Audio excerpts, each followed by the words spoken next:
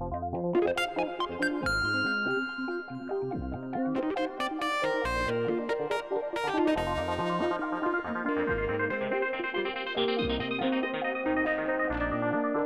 going on, guys? Welcome to my tutorial in Adobe Premiere Pro CS5. In this video, I'm going to show you how to use lightning in your video. I cut each portion I want to use.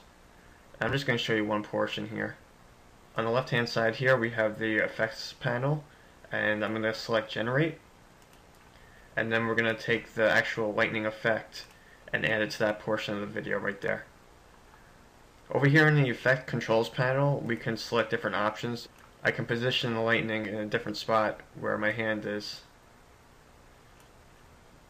Click on both clocks and add a keyframe, and then we can add 2 more keyframes. I added a lot of keyframes because some of the motion of my hand was changing, and as the direction of my hand was changing, I wanted the direction of the lightning to change as well. That's the purpose for doing this.